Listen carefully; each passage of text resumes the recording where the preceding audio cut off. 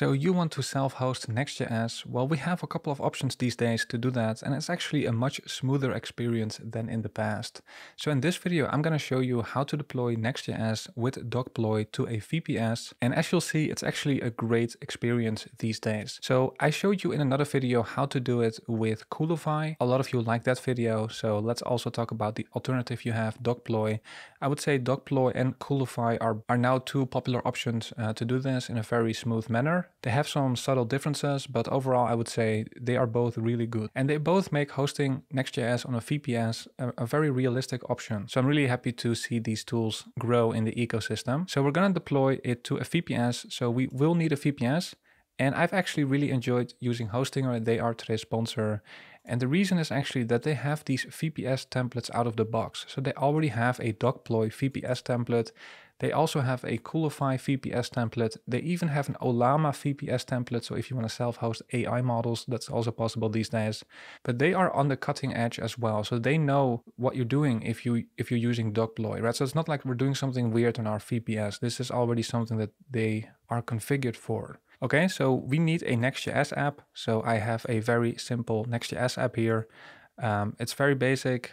We just have an API route, a server action, and one, let's take a look, one homepage. Okay, so I added a server action and a route handler so we can see if these features in the Next.js app router still work on the VPS, right? So if I click on this button, it's going to fetch data from a server action.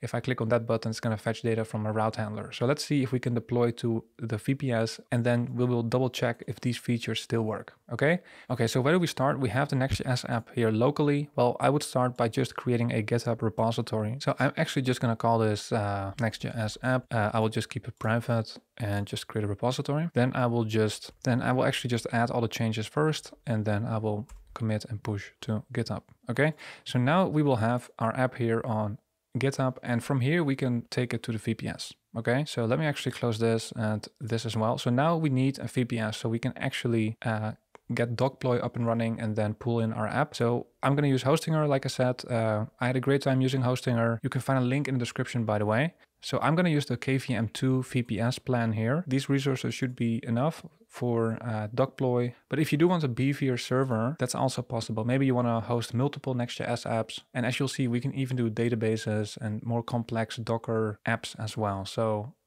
you can take the plan that you think suits you best. Now I'm going to use the KVM2 plan here. Now, if you're going to use Hostinger, make sure to use my coupon code, which is uppercase ByteGrad, right? So you can add it right here. And then if you apply it, you will get a good price, right? So make sure you use my coupon code ByteGrad. You can find a link in the description as well. Okay, so for server location, I think they're just picking the one that's closest to you. All right, so here for operating system, we can go with a plain Ubuntu install. However, like I said, they have Dokploy here as a template, right? Dokploy. There we go. Actually, they also have Coolify, so just to show you Coolify as well, right here. If you're hosting AI models, they have Ollama here as well with OpenWebUI. I'm going to go with the Dokploy install here. But if you do want to install Dokploy yourself, they show you the command here on the website themselves. But I have to say it's much easier with a template. It's like, so I will just confirm here and I will continue with paying for the VPS. All right, so after paying, we can go through the setup here. Sure, I'll take the free scanner. And here we can set up a password for our VPS. You will need this if you directly want to log into your VPS. However, as you'll see with Dokploy, we don't need to do much like that ourselves. We can do a lot of it from the admin panel in Dokploy. I will still set up a password here. Okay, so I have a password. You can just put that somewhere. Make sure you don't show it to anyone else. We'll continue here. Okay, finish setup. And then it's going to provision the resources. So I will see you back in a second. All right, and after a couple of minutes, it is ready for us. And we can immediately access our VPS by SSHing into it. However, as you'll see with Dokploy, we can do a lot of it from the Dokploy panel itself. All right, so here in Hostinger, you can see now we have the overview with all of our VPS information. And they give us some information, by the way, so if you want to read up on it, on how to do it in Hostinger, but we can also just go to the manage panel and see what's going on here. Let's continue to the site. And here we have our Dokploy panel, right? Our dashboard here. And we need to create like an admin user. So let's quickly do that. Make sure you don't forget your password. People seem to forget it often for this type of account. Let's register here. And here we go. So here we are now inside the dashboard running on our VPS. So I like to start off by actually getting a proper domain name for our admin panel here. So you can go to your DNS provider, and actually Hostinger provides domains as well. So I can go to the main menu here, and here under domains, I have all my domains that I registered. So I already have this bytegradcourses.com domain, right? So I run an e-learning website, so this domain makes sense to me. So here under DNS, I can specify this A record. So I will take actually the admin. So it will be like admin.bytegradcourses.com. That will be my web panel dashboard. So here under web server, we can set things up. However, we first need to get the actual IP on which it is running here. So Dokploy automatically recognizes that, and it gives us the server IP here. So we want the admin to point to that. Okay, I'm gonna add the record. Okay, successfully created. So now if I go to bytegradcourses.com, okay, so here if I continue to site, okay, now if you try going there right now, you won't see anything yet. So in here, we also need to specify that. So here we have to say it will be admin.bytegradcourses.com, your email, certificate provider, let's encrypt, and I will save here. Okay, domain assigned. So now it may take a couple seconds or so, but now if I go here and I will just continue here, you can see now I am using admin.bytegradcourses.com. And the HTTPS, it may take a couple more seconds. Yeah, so if you try again after a couple seconds, you can see that also we have HTTPS now for the admin dashboard, right? So this is not what our end users would see. This is just for us, so we can log in a nice, and now I can log in again with my credentials. All right, so here we are now back in the dashboard. What next? Well, now we actually want to add our GitHub project here, right? So I will create a project. This is just like a container for anything you may be building. Could also be a database. This is just like what are we, because you could have an app, you could have a database, you can have multiple things for the same project, right? So what could we do here? I'll just call this my first project and create the project, right? So then this is our project, this is the project level. So then we can add an application, a database, or some kind of Docker Compose setup. However, we are only going to use one application here, and we will just call this my first app, and I will leave the default. Okay, so now we have this app service. Let's go there.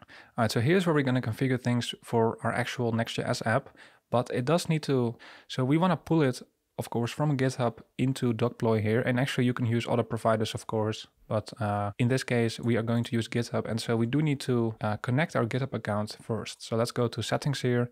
And here I'm going to pick GitHub, and I will create a GitHub app. Okay, so it gives me this name. And actually, I'm not sure why, but it keeps saying that the name is already taken. So I'm just going to add some gibberish. Okay, so now it's connected. Okay, let's go back to our project here.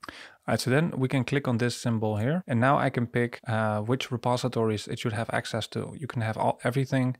However, I like to be a little bit selective. So I call it Next.js app. So that's the repository I will give it access to. Okay, so now our actual repo should be connected. So now if we go back to our app here, you can see we now have some other options. We can pick the GitHub account. Okay, which repository? Well, we only connected one, so that should be the one. Okay, the branch will just be the main branch, and everything else I will leave the default. I will save here. Okay, so now we have connected everything, but as we can see, there are no deployments yet. So if we go to general here, we can actually click on deploy, which downloads the source code and also starts building the app. And by the way, quick tip, if your Next.js app, right, so what they will do under the hood is npm run build, which will build a Next.js app. Now a Next.js app, by default, if you have the starter template, the standard starter template, will actually fail the build if you have even one TypeScript error. If your deployment isn't working, make sure to check out the logs as well. So they will show you the logs. So I will just deploy for now, right? So it's now running, right? So we can actually view here on the deployments, we can now also view the logs. If you scroll up a little bit, you can see it's cloning that repo. So it's getting the code. And then it's going to run an npm run build of our Next.js app. Yeah, so here you can see now it's creating an optimized production build. So one of the steps in there is checking the validity of types. And actually it will fill the build if even one type is not, if you have a red squiggly line, basically, it will actually fill the build. This has tripped me up sometimes, actually, when some kind of build fails, it's often that. So now we get a nice green check mark, so let's check it out. So this was a deployment, but how do we know where can we see it now? So you will not be able to just use the root domain. This will not work yet. Well, let's actually set up our actual domain that we want to use for the app itself, which will just be the root bytegradcourses.com in my case. So I will go one more time here. In this time, I will create an alias record for the root, right? And this will just should point to the IP address of the VPS, right? And since we changed it now, if you want to see it, you can go to web server here, and here you have the server IP again. Okay, so you can just put it there. So this is for the root in my case, and I'm gonna add the record. Okay, so DNS record created successfully. Okay, so now on this side, I do have to change it as well. So I need to let Dokploy know that when there's an incoming request to that IP address, well, that it should be for my Next.js app. Okay, so here the domain is going to be, well, my root domain, bytegradcourses.com, container port. I believe we should just leave it like that because Next.js is running internally on port 3000, so probably best to leave it like that. I will automatically provision SSL certificate with Let's Encrypt. Okay, so let's see what happens. I'm going to create a domain. Okay, and now if I go to that domain, let's see. Okay, so it may take a couple seconds. I will just continue for now.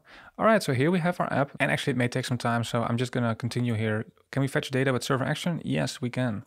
Can we fetch data with our route handler? Yes, we still can. So all of the Next.js features in this app are still working. So you can see how easy it was to actually get Dokploy working on a VPS. We have many more options here. So what if you actually make a change? We can have auto deploy. So if I make a change and push to GitHub, we want to automatically deploy again. Or if you wanna do it manually, you just click the button.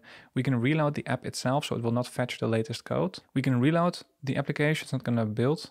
We can build the application, in that case it's not gonna grab the code anymore. We can stop. We have a bunch of logs here for when our app is actually running. So you can see, for example, if there's an incoming request, we can monitor our app, so you can see some information about that here as well. And we have an advanced tab, so you can specify pretty much anything you would want for an app on a VPS right here. So that's all at the app level. Here in the dashboard level itself, we also can see some data. So we have traffic here, we have Docker here, web server. So anything about the web server itself, remote servers, users, an AI tab. So that's really interesting if you're doing anything with AI. And again, you can even use Hostinger's VPS with Olama to host the AI models in case you prefer that. But this is really interesting as well. And again, we could try to add for example, a database to this project as well, right? So then we could connect it to our app and set that up as well. But now we already have a full stack Next.js application on a VPS hosted by Hostinger. So if you're looking for a VPS, definitely check out Hostinger. You can find a link in the description. Make sure to use ByteGrad and all uppercase as your coupon code. And then I want to thank you for watching. I want to thank Hostinger for sponsoring the video, and I hope to see you in the next one. Bye.